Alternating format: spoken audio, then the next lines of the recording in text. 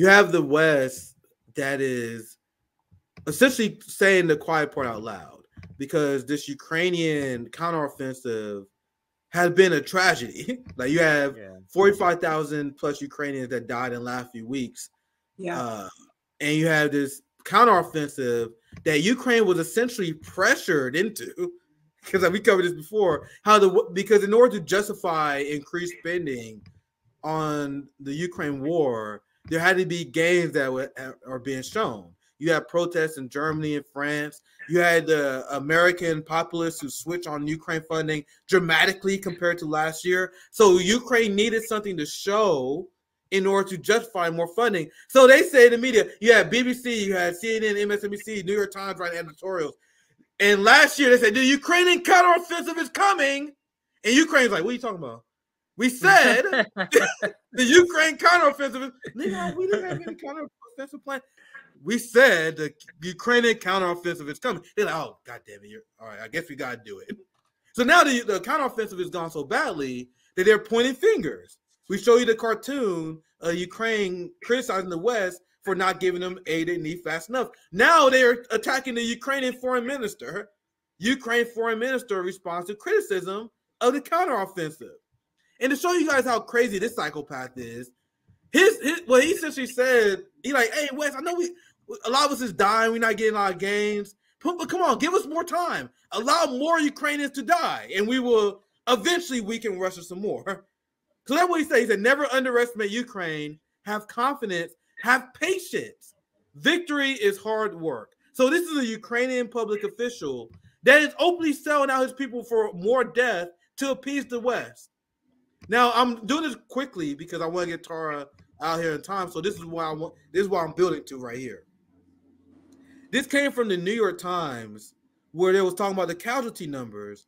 And by the way, a lot of this article, because I got an archive version of this article, is garbage. Like, they straight up lied at one point in this article. They said in the beginning of this article, they say that even though Russian casualties are dwarfing Ukraine, I'm like, no, it's not. What the fuck are you talking about? In this article, they try to paint this picture that there's way more Russian casualties than Ukrainian, even though that's a factual lie. That's a straight up lie. But even though they Sorry, Tara, what you said? No, I just said that's a straight up lie. You're absolutely right. Yeah. It's not the truth. I didn't clip that part, but I may have to find it. I'm gonna show it to you guys. But in the very beginning, they said the Russian casualties are dwarfing Ukrainian, and I'm like, man, that's just so annoying. You guys are just openly lying. But look at this part. American officials say they fear that Ukraine has become casualty averse. So there's a few terms that we talk about in RBN. Like if you hear someone say purity test, for example, protest vote, you know they're shit-lip, right? You know someone is a warmongering psychopath when you use the term casualty averse. This is the first time I ever read that term, the first time I ever said it. No one should ever use the term casualty averse. So that is, you're absolutely right. That is the most ugly term. And only a neoliberal could coin it that way and make it sound clinical and make it sound logical, right? Yeah. Like casualty adverse. No, yeah, they don't want to die, right? In a bloody war and a bloody conflict and keep throwing up their young men and women up into this conflict. Yeah, and now at this point, it's old men and children, basically. And they're literally pulling men off the streets, forcing them in scripted. And there's plenty of videos to show that. It's really, but like I think it was a month ago, you saw a U.S. official state that this, was what they're doing is also testing out American and British weapons and seeing how they work.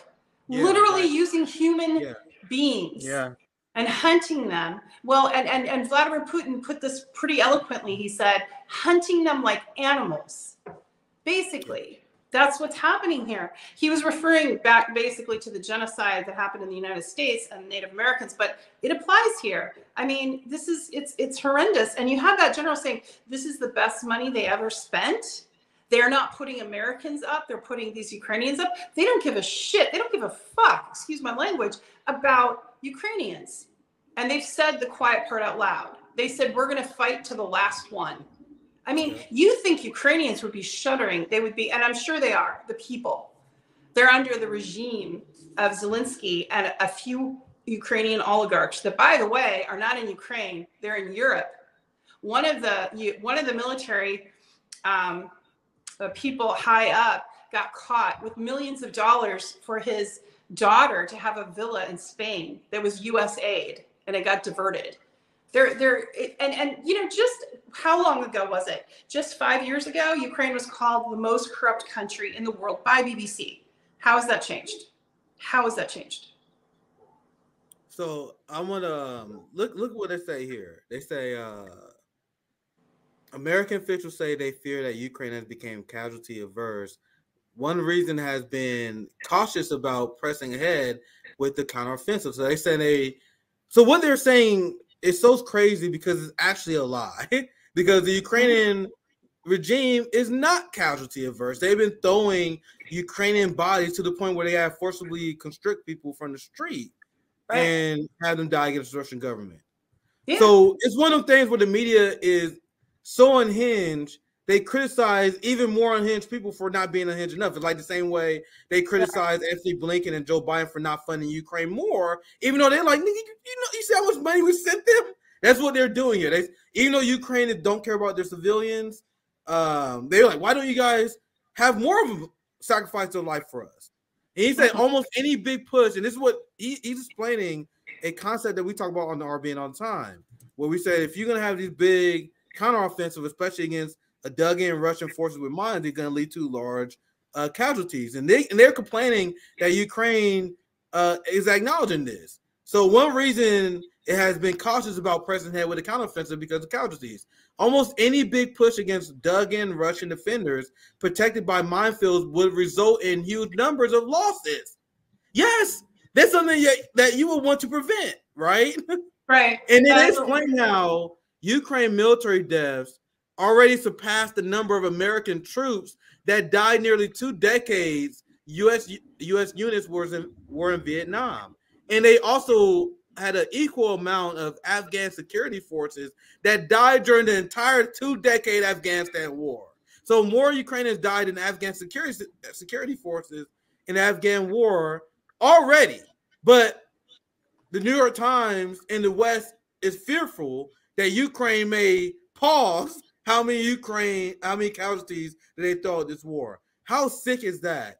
And one last scene, I'll get you out here, Tara. I'll get you out here before I continue just for the sake of time. But one more thing I want to read. You may have seen this, but you had the New York Times admit the quiet part out loud. This is the Washington Post doing essentially the same thing, explaining why we care so much about the Ukrainian war. When you hear politicians talk about this and to the voters, when I heard that corporate media talk to the voters, they will say, well, this war is important because if we don't stop Russia here, they're going to continue to Europe. Like, they think we're stupid because that make no fucking sense. But this is them talking to each other. Because remember, Washington Post is subscription-based, Tara, CJ. Yeah. So when you listen to Washington Post articles and New York Times article, a lot of time their target audience is not us. It's the establishment talking to each other. And so the establishment can pick up on the talking points and the cues of each other. That's what it's about. It's not about educating us. It's about them educating each other. So this is a rare moment of clarity from the Washington Post so they can explain to their own class what this war is really about. So listen to this. Meanwhile, for the United States and its NATO allies, these 18 months of war have been a strategic windfall at a relatively low cost other than for the Ukrainians. So other than 200,000 dead plus Ukrainians, this has been great. And they explain how we essentially making all these gains with Ukrainians dying instead of us. So the people who claim they care about Ukraine is openly complicit with these people who are bragging about throwing Ukrainian lives away. But let me finish here. The West's most reckless antagonist has been talking about Russia. NATO has grown much stronger with the additions of Sweden and Finland. Germany has weaned itself from dependence on Russian energy. In many ways, rediscovered its sense of values. NATO squabbles made headlines, but overall, this has been a triumphal summer for the alliance. So anyway, I want to get your last thoughts on this topic. I appreciate you giving us some time. So that's generally, okay. over here, and I want to get your final. And then I'm gonna wrap it up here, and then bounce. But what I want to say is everything you were saying was quite true. Just how craven this is, and how psychopathic actually it is from these legacy newspapers. But that's what they're doing. I mean, that's what they do. That this is their job, right? To talk to each other, like you said, to stay with the narrative, to give talking points to others trying to push the narrative, and that narrative is pretty grim. And so it's now, that's why 70% of Americans don't trust the media. The media openly admitting they don't care about how many Ukrainians die in order for them to accomplish their geopolitical goals. Meanwhile, the NATO left, the people like Matt Duss and these morons, they believe they're the pro-Ukrainian side, even though they're funding the Ukrainian government. Corruption that leads to more Ukrainians dying. Marianne Williamson believed that she supports Ukrainians with her unhinged position. We're pushing on with the Ukraine counteroffensive and war because you don't want Russia to be in a strong position for negotiations. They don't want Putin to get a win, so they are willing to sacrifice an entire generation of Ukrainians. And I mentioned this on Twitter. The reason why liberals and a lot of progressives, like the Russiagate, Trump derangement syndrome, adult-minded progressives like Bernie Sanders, the reason why they support the NATO war is essentially because of Russiagate. This was manufactured through Russiagate through years, the hatred and xenophobic views of the Russian people, right? But anyway, let me quickly cover this. I don't want to cover this too long. I may cover this again when I have more time to break this down. I just want to bring this up in the context of our conversation. CJ, do you remember when we explained the concept on how it was always the better position to advocate for peace as soon as possible? Lula called for peace early on. The response that Matt Duss and the NATO left had was that you can't negotiate with Putin and Russia as they seize Ukrainian lands.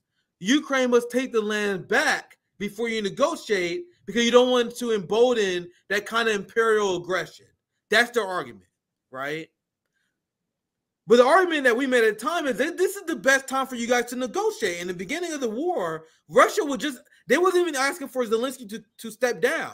They wasn't even asking for an overhaul of the Ukrainian government. They was asking for the independence of the Donbass, Odessa, and the demilitarization of the Azov battalion and Nazis in Ukraine. Now, after like the first 6 months, there was a quote around last October, November, where Putin said, yeah, the Zelensky regime has to go. We wasn't calling for that at first, but after seeing how they complicitly sold their people out, sold Ukrainian values up to NATO, they gotta go.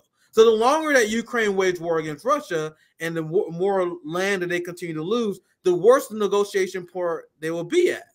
So you had General Miley that before the counteroffensive, and that's some of this stuff, I may cover this in a longer segment just for the sake of time later, but Miley was heavily criticized by Morning Joe.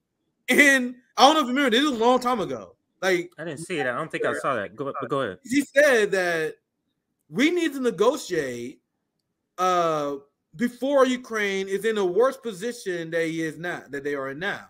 And he was called a Putin appeaser. People was calling that an unacceptable position. Now in Politico, they're writing stories where they have to acknowledge that Miley had a point, because now they acknowledge that the counteroffensive has been a failure. So I'll just read the beginning. I may cover this more in detail at Nick at Night. But the conversation, and this is from the beginning, the conversation about Ukraine's counteroffensive has shifted from one of excitement to disappointment as Kiev's slow gains lead some U.S. officials and insiders alike to whisper, should we have listened to General Mark Miley? In November, the Joint Chiefs Chair said Ukraine's strong military position in the upcoming winter season combined to make a good time to consider peace talks. And we covered this at the time as well, when we like, yes, What are you gonna do? This is the best time for you guys to possibly negotiate. What are you gonna do? Go to war with them, lose more people, lose more territory, have the Ukrainian military be depleted? Like, in a lot of ways, and you have people in the West that say Russia lost this war. The question is, how did they lose this war? Remember this question I kept asking, CJ? How is Russia losing the war? So remember, Putin said his goal was to denazify Ukraine. A lot of the chief leaders of the Azov battalion, many Azov Nazi generals are dead, fam.